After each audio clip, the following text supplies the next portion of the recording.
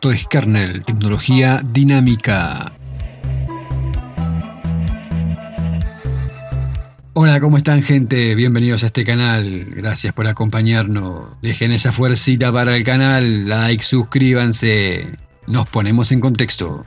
Aparece un teléfono Redmi 5G con pantalla de 90 Hz en TENAA. Fue presentado este mes la serie Redmi Note 10 de forma global. De los dispositivos presentados, uno de ellos era 5G, llamado Redmi Note 10 5G. Ahora, supuestamente, este dispositivo ha aparecido en TENAA, organismo del Ministerio de Industria y Tecnología Informático encargado de la certificación de equipos de telecomunicación en China. Digital Chat Station en Nuevo ha divulgado las imágenes y las especificaciones.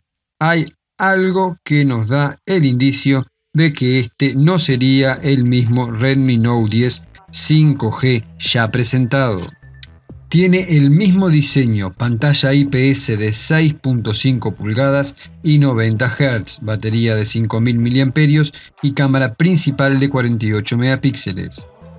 Pero la velocidad de carga en la lista es de 22.5 watts, lo que hace suponer que esta versión llevaría otro procesador, lo que apuntaría al flamante Qualcomm Snapdragon 780G 5G, y esto podría significar que correspondería a que TENAA certificó la variante china del Redmi Note 10 5G.